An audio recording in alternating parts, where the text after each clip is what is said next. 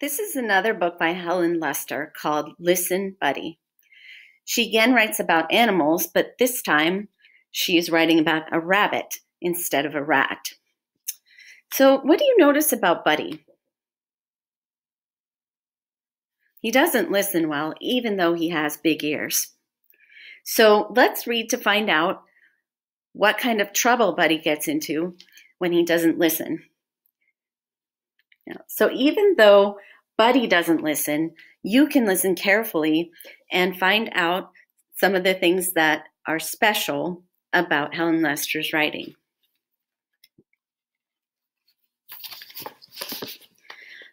Buddy's father had a beautiful big nose. He was a great sniffer. Buddy's mother had beautiful big teeth. She was a great chomper. Buddy had beautiful big ears. It didn't matter.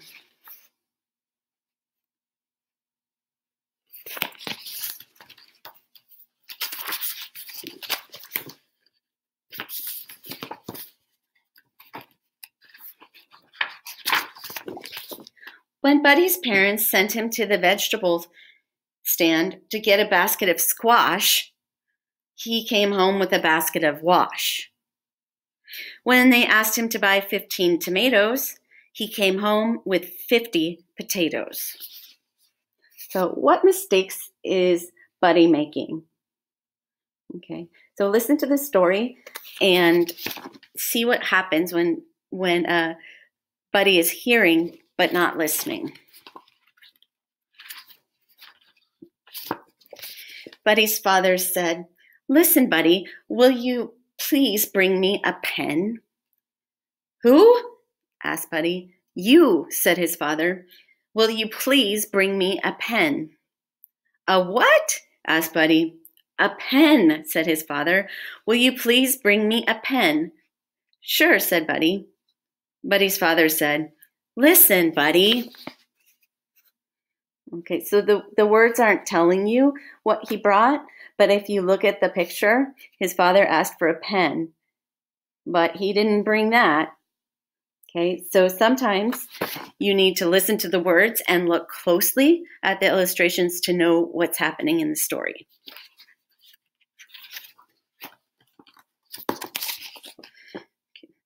Buddy's mother said, "Listen, Buddy, will you please get me a slice of bread?" "Who?" asked Buddy. "You," said his mother. "Will you please get me a slice of bread?" "A slice of what?" asked Buddy. "A slice of bread," said his mother. "Will you please bring me a slice of bread?" "Sure," said Buddy. Buddy's mother said, "Listen, Buddy." What did he bring her instead of a slice of bread? A slice of bed. Somehow, Buddy's mind was always wandering too far away from those beautiful ears. His parents tried yelling, "Listen, Buddy!" They tried whispering, "Listen, Buddy!" Nothing worked. So, why do you think that they try whispering?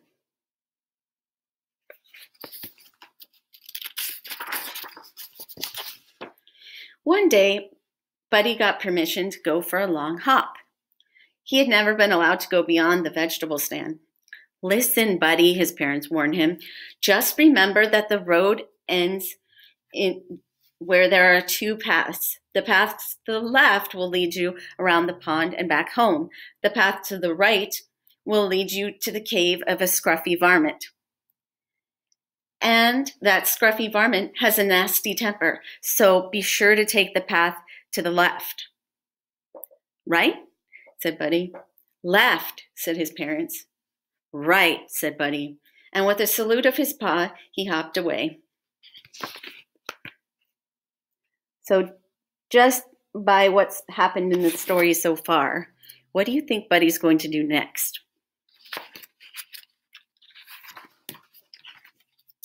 Feeling very grown up, Buddy hopped along past the vegetable stand and on to the end of the road. Now let's see, he pondered. Was I supposed to go left or right? Or right or left? He thought as hard as he could. The last thing I said was right, so it must be right. Right he went.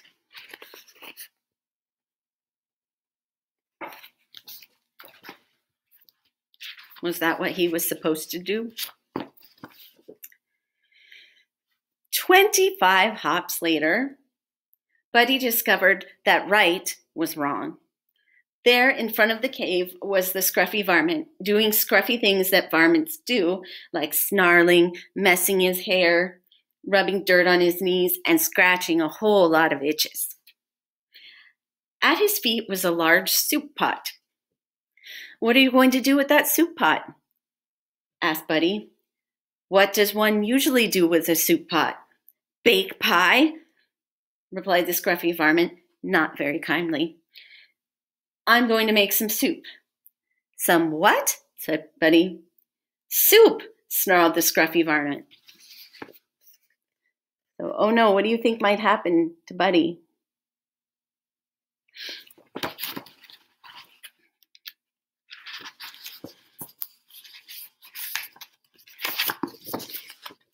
Buddy had forgotten his parents' warning about the scruffy varmint.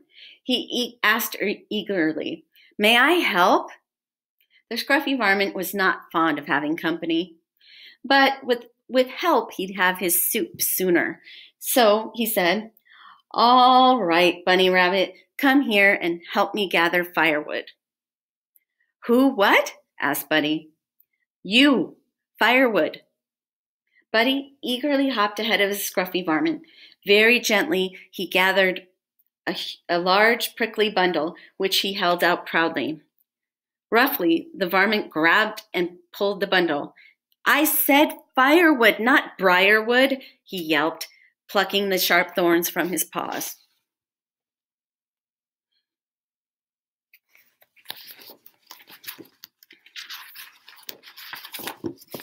Later, when the pot was filled with water, the scruffy varmint laid against a rock, licking his paws and barking orders. Hustle, Bunny Rabbit, get the flour. Yes, sir, said Buddy. 5 pinches of salt. Yes, sir, said Buddy. What might he be doing with that ruler? Yeah. 15 tomatoes. Yes, sir, said Buddy.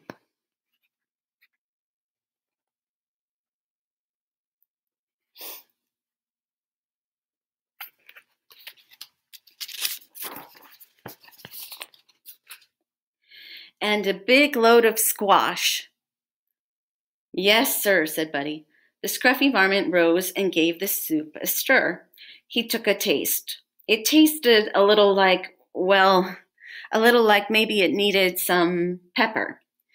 Bunny Rabbit, go get the pepper from the left side of the kitchen sink, the varmint growled. Who get the what from the where side of where what? Asked Buddy.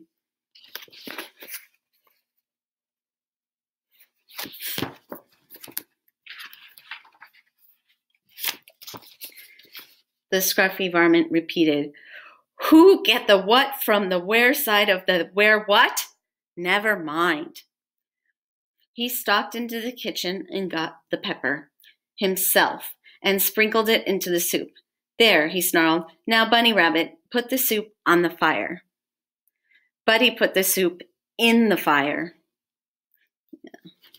So you might notice from the writing there, when the author puts the words in all capital letters like that, it usually means that the character who's speaking is speaking strongly, maybe yelling, and so that tells the person who's reading that the character was angry, right?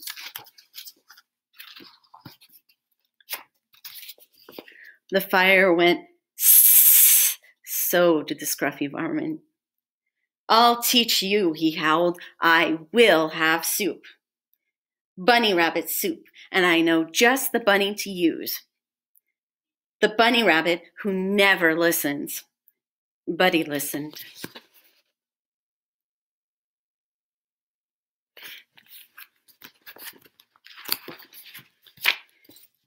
He also hopped very, very, very fast. Faster than he'd ever hopped in his life. He whizzed up the road past the vegetable stand and into the safety of his house.